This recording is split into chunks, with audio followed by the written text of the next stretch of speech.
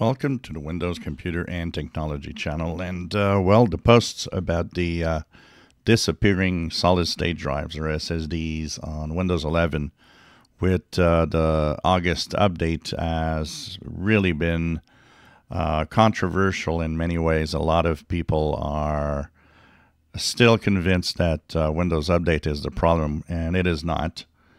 And I could see all the people that are in conspiracy mode in all of this, with even people suggesting that I got paid by Microsoft to say things which is absolutely false. This is a channel where there's honest talk about things, and what happens is that it's difficult sometimes to there are several things happening at the same time. The Windows Update, you remove the Windows Update, things work fine, so people immediately jump on Windows. On Microsoft's own reputation is definitely not helping in situations like this, because people are, they don't trust. So I'll share a article from the Verge, which is very, very interesting and explains in great detail the whole story of the SSD drives disappearing. And a lot of people, jumped on Jay's 2 cents videos and saying, look at that guy knows what he's doing. Well, he didn't, because he had to actually come back and say, well, okay, I updated the firmware and the problem's gone. So it is not a Windows Update issue. It never was. And Jay's 2 cents even mentions that he was using a motherboard where the BIOS was still a trial firmware, and he updated everything and the problems went away. So no, there isn't a problem with the Windows Update and the SSD drives.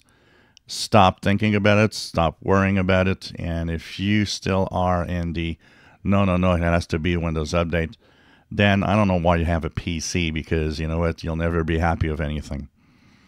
The thing is that yes, it could happen that an update changed something, and because of the flawed firmware, it triggered the problems that a firmware, a test firmware, can create.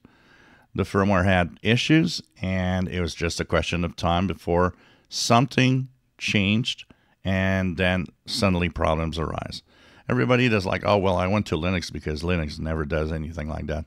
Please, don't make me laugh. Linux has tons of problems too. And this could have happened on Mac. It could have happened on Linux. It could have happened everywhere. It's just there's more chances that it happens in Windows simply by the sheer number of PCs. So it's, all the way. I didn't fall for the hype. I asked the question at the beginning. This is the way it works here on this channel. Asking questions, looking around, seeing what people post in the comments. If I was really that bad in these videos, I would block comments. I don't. You probably all could see that your comments went through, whether you like it or not, whether you told me I'm wrong, whether you told me whatever you want to tell me. The only thing I don't let go through is personal attacks. That is unacceptable. But your point of view is, of course, always welcome. And I'm sure there's going to be more here about, well, this is, this is untrue. So I will share. This is the article from The Verge.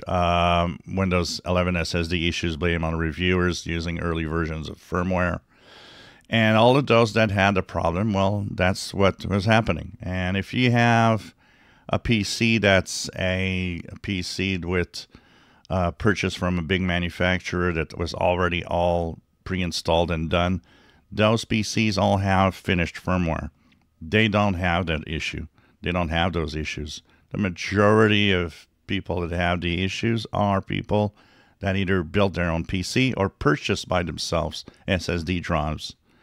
And it is known that it's certain controllers that are in many different models of solid-state drives that are to blame.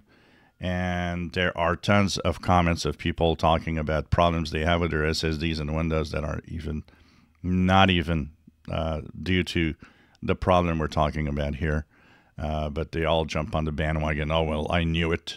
It's, especially those that said, well, I've been having that problem for months. Yeah, well, better look at the stuff you have, because there's a problem with your PC.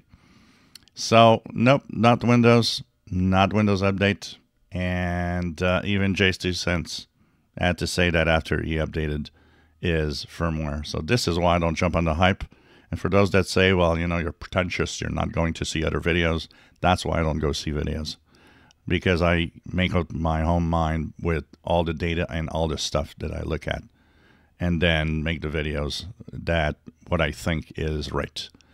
If you enjoy my videos, please subscribe, give us thumbs up. Thank you for watching.